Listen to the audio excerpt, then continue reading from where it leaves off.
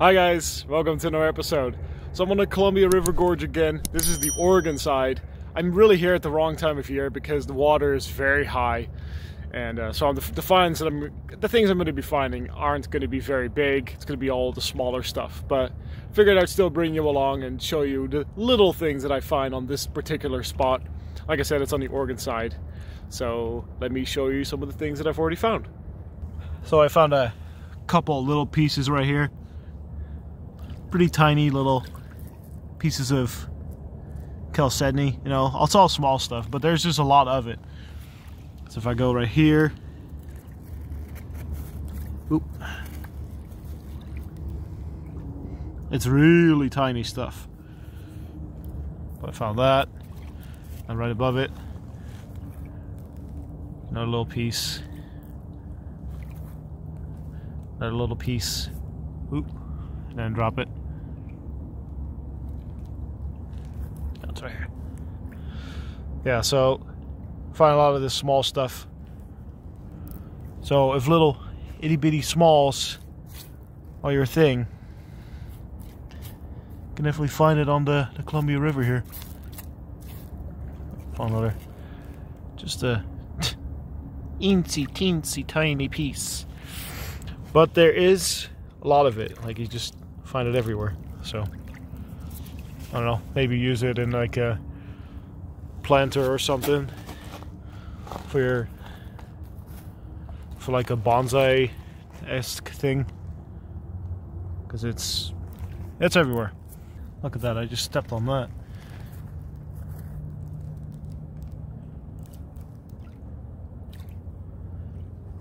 Bunch of itty bitty pieces everywhere. Oh, I'm gonna drop it.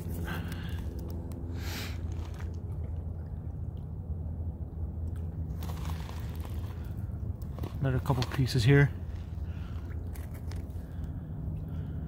It's all super tiny. That's not one, but it's almost everywhere.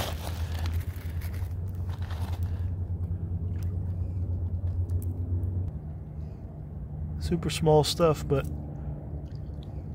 it's plentiful. Actually, I think this top one isn't even one. You can't make this stuff up.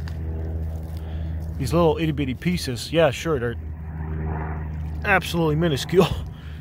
Pretty darn tiny, but they're everywhere. You know, if you want small pieces, I mean, there's plenty of those around, that's for sure. It just doesn't stop. It doesn't really stop. There's one. There's a slightly bigger one. That's probably the biggest one so far. Still though, very, very small. But hey, whatever. I'll take it anyways. I could probably make a several hour-long video of me picking up all these little itty bitty pieces. There's another nice one. But as small as they are, they're actually kind of pretty. You know, they're not big by any means, but there's a lot of them. So, yeah, I wanted to at least bring you guys a video. So, yeah, sure it's small, but at least it's something. Look at that. There's a big one. But I gotta grab the smaller one first before I lose it. Little itty bitty one. This one's a little larger. Really pretty. Piece of carnelian. Alright guys. I see a really nice agate. And it's in the water. Pretty deep. I don't have any boots on to really pick it up, but I actually see a small, tiny one in there too. Let's try to grab the tiny one first, which is just right here in the water. Yep, that is one. Wonderful. The other one, can you see it? It's right there. And I think it's going to be, that's absolutely going to be the biggest one for today. Oh god, it's cold. Oh man, that's cold. Wow. Well, that's a pretty good one. That is absolutely the biggest one for today.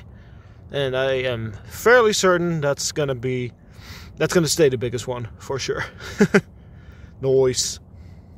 Yeah, that's a good one. Pretty happy with that. It's not all tiny agates. Just most of them. Itsy bitsy agates deposited by the river. Oh, got some more.